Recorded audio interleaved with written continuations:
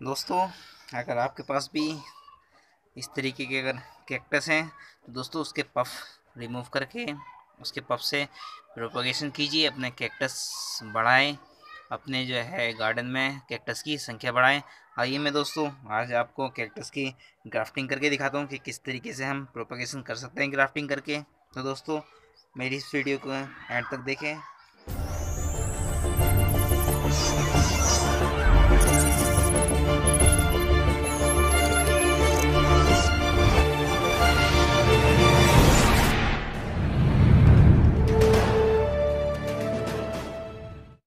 दोस्तों अगर हम ग्राफ्टिंग करना चाहते हैं तो उसके लिए सबसे पहले तो हमें इस तरीके का एक कैक्टस चाहिए जिस पे पफ हो, और एक हमें बिना ग्राफ्टिंग वाला कैक्टस चाहिए। हम इस पर ग्राफ्टिंग करेंगे, बट इसका रीज़न ये है कि मैं इस पर ग्राफ्टिंग इसलिए करूँ क्योंकि मेरे पास में ये पहले ही ग्राफ्टेड कैक्टस था जो इसका ऊपर ग्राफ्टिंग पोर्शन था, तो वो ये कैक्टस गिर गया था दीवार पे से, मैंने दीवार पर रखा था तो गिर गया था, तो गिरने की वजह से जो है वो ख़राब हो चुका था। तो इस वजह से मैंने इसे सेव करके रख दिया था ताकि मैं इसका आगे फ्यूचर में ग्राफ्टिंग कर सकूं और कोई भी अपनी जानकारी हो वो आप लोगों के साथ में शेयर कर सकूं। तो दोस्तों आज मैं इस पर ग्राफ्टिंग करूंगा, और ग्राफ्टिंग के लिए हमें सबसे पहले क्या चाहिए, ग्राफ्टिंग के पहले सबसे हमें दोस्तों जो हमें कैक्टस ग्राफ्टेड करने हैं तो उनके हमें वो ग्राफ्टेड के पफ चाहिए, लेकिन पफ जो है हमारे पास हेल्दी होना चाहिए।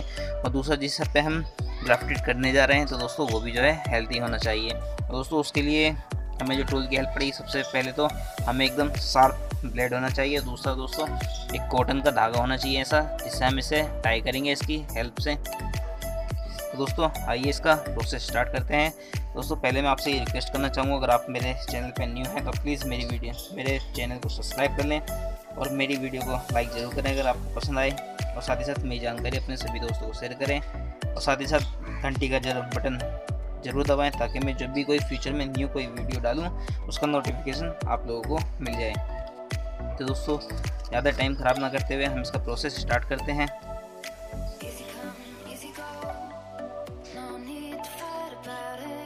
सबसे पहले तो हमें इसका ये ओल्ड जो पोर्शन है हमें ये रिमूव करना होगा।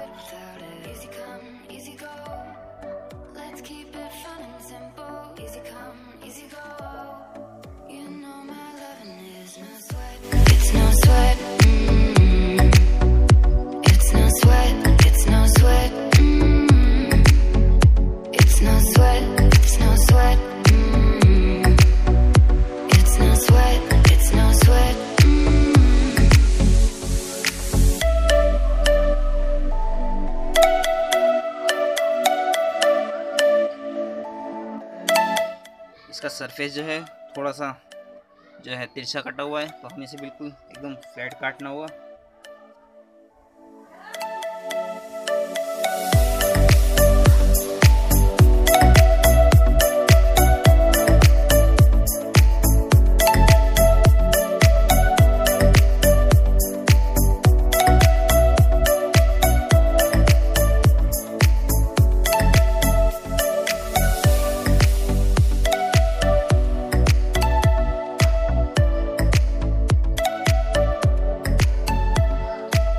हमें ग्राफ्ट करना है, ये हमने इसका ग्राफ्टिंग के लिए निकाल लिया है, और यहाँ से हमें इसे भी हमें फ्लैट कट करना होगा।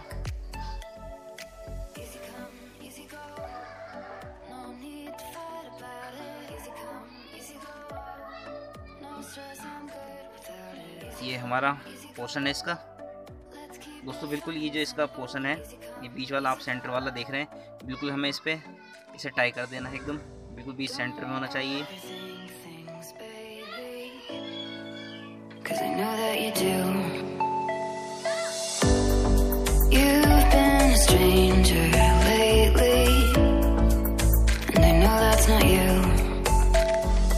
Easy come, easy go, no need to fight about it. Easy come, easy go, no stress, I'm good without it. Easy come, easy go, let's keep it fun and simple. Easy come, easy go.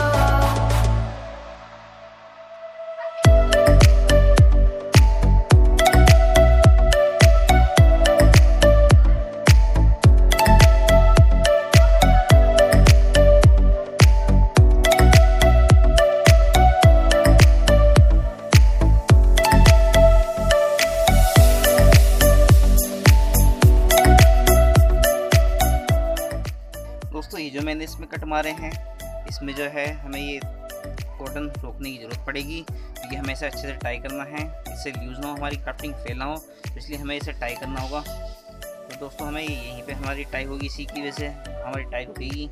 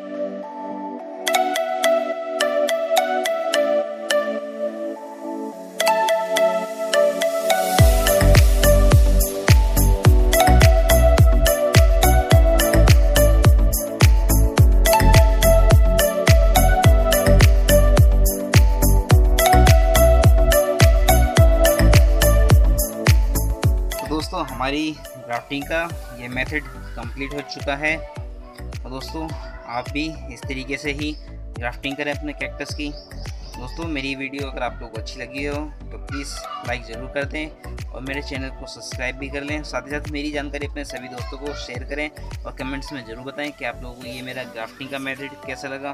दोस्तों ये method सबसे easy है, बहुत ही अच्छा method है ये। दोस्तों बहुत ही आसानी से जो है आप अपने कैक्टस को जो है ग्राफ्ट कर सकते हैं। दोस्तों फिर मिलता हूँ किसी और जानकारी के साथ, फिर किसी और न्यू इन्फॉर्मेशन के साथ। तब तक अपना ख्याल रखना और अपना प्यार यूं ही बनाए रखना।